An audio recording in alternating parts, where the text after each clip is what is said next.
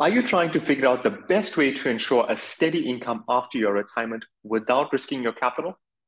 And if you are a government employee thinking about resigning, are you wanting to know how to get the steady income again without risking your capital? Are you concerned about volatile markets, wondering what would happen if there's a crash and you could run out of money? Now, how would you cope with the situation? See, these are questions that haunt most of us when it comes to the brink of retirement or again, GEPF members on the brink of resignation.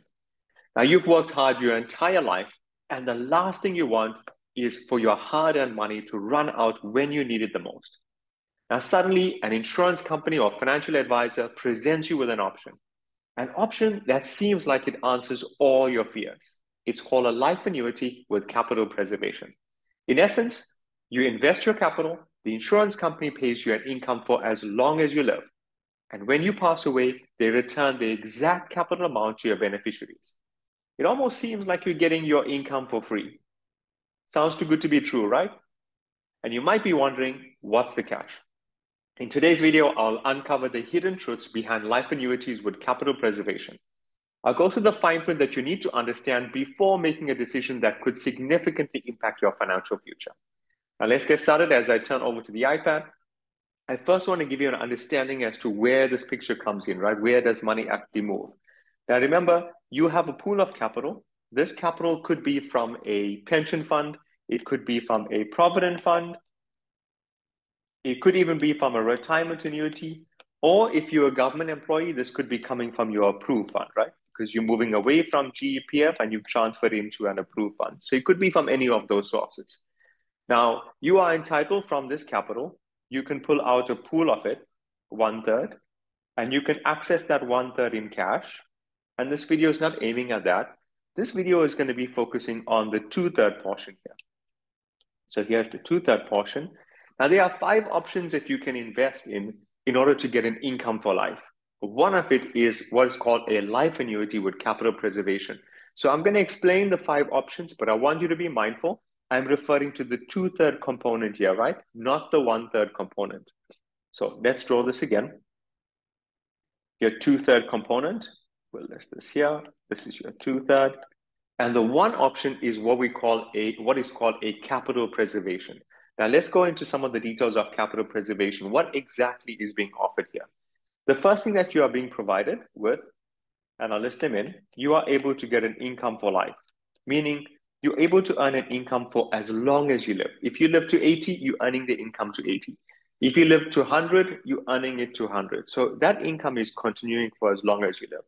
Now, depending on how the option is structured, you can design again on the amount of income that's starting at the beginning, right? How much of capital that is there. But usually with this type of income, and here's the first point that I want you to be mindful of, usually with this type of income, it is fixed. And what I mean by fixed is there is no increase. Now I'll go through all of this fine print one step at a time so that you can understand each of the components, right?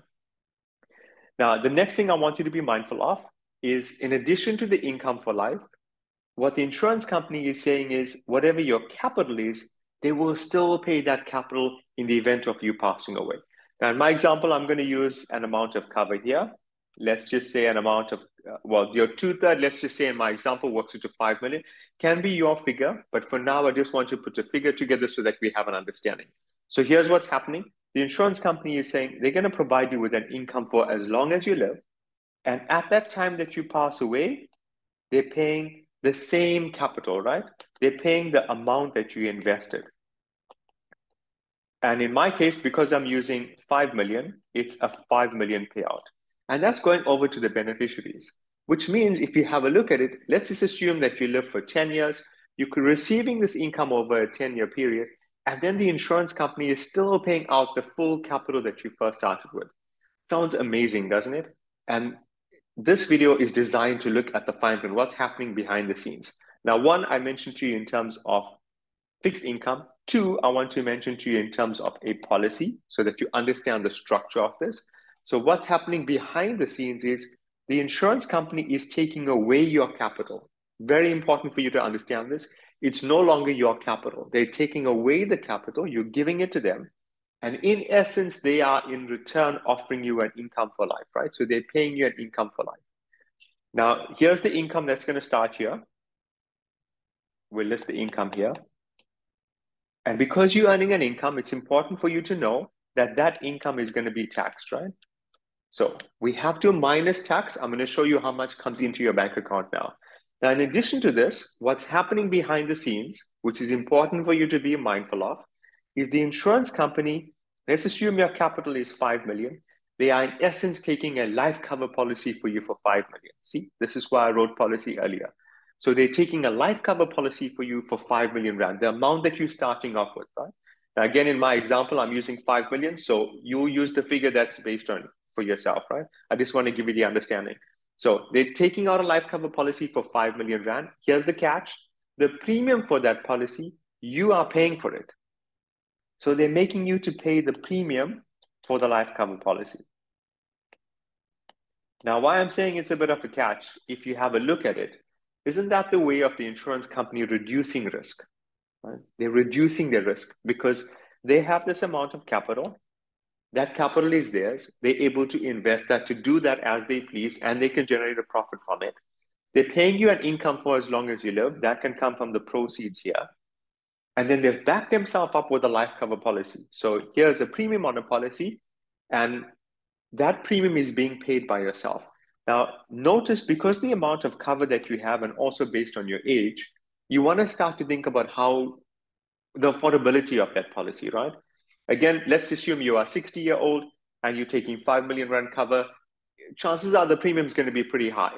So what's taking place is before you receive your income, you are going to pay tax. You are going to pay the premium on the policy, which means the amount of money that comes into your bank account will be net of the above two, right?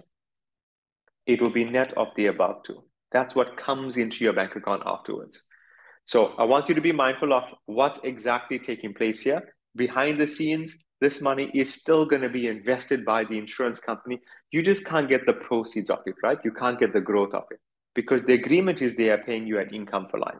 Now, the next catch I want you to be mindful of, and I'm sharing all this to you not to say that it's a bad investment. I just want you to be mindful because usually when members or individuals reach out to me for assistance, this type of information is not explained. And once you get into the structure, you can't go back. There's no turning back.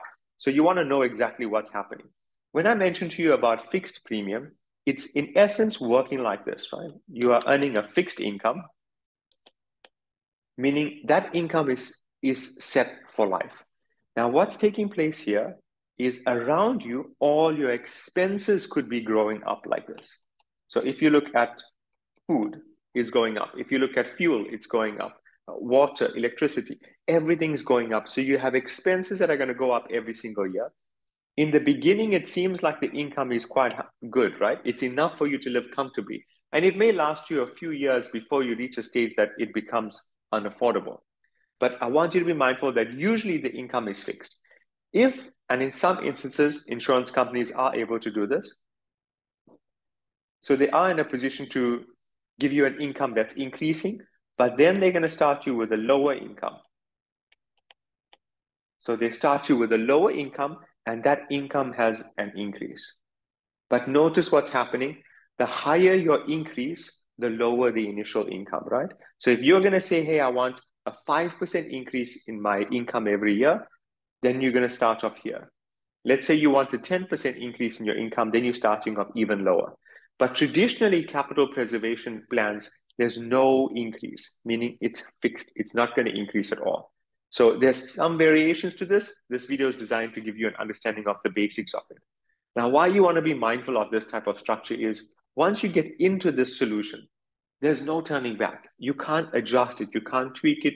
You cannot go back into the insurance company to say you want to take a portion out, you want to take a lump sum, you want to adjust your income. You can't do any of that. Once this is set, it becomes cast in stone. There's no adjusting to the plan, meaning even if your advisor meets you every single year, every single month, every single day, there's still nothing that can be done to adjust it. So it makes it critically important for you right in the beginning, at the outset, to first make sure that this is the right solution for you. Now, remember what I shared with you earlier? There are 5 different solutions that you have here. And you want to analyze those 5 different solutions in advance before you get yourself committed. Now let's look at some of the good things that happen inside of this type of plan. The good that happens is you are able to get a fixed income. So you don't have to be concerned about the markets. You don't have to be focused on investing, what's happening with the stock exchange. You don't need to be concerned about that because it's providing you with an income for life. Meaning it doesn't matter what the insurance company is doing with the capital. They can make a profit or a loss, but either way, you are able to get an income. So you know that that's coming through. The second thing that it does is it provides this life cover amount for your beneficiary. So you know that this amount is going to be paid out. Now, when it comes to tax, what I want you to be mindful, because the money is actually the premium for the policy, right? The premium for the policy is being paid from money that's after tax. It means at the time that you close your eyes, the lump sum that's getting paid to your family is not taxed. Now, there are other alternatives to this that can structure this a lot differently, where you actually retain your capital and you don't lose out, as well as options for you to grow your capital. So your family could be left with an even bigger amount. And this is why I say it's critically important for you to understand these options first. Go and consider the 5 options that are available before you commit yourself into the two-third income, and make certain that you're creating the solution that you have is created specific to your situation. Not something else that's worked for another individual, but something that's based on your situation and working perfectly for you. So I hope you found the video helpful. Post comments below. Let me know what has been your awakening. What did you learn about this capital preservation option that you might not have known before? Also, if you know of other members or individuals who are needing this type of assistance or support, I encourage you to share the video with them so that they're able to get access to this free insights. And if you've not subscribed to the channel, I encourage you again to do that so that I'm able to provide you the content and you're able to receive it as soon as it's produced. I'll catch you in the next video.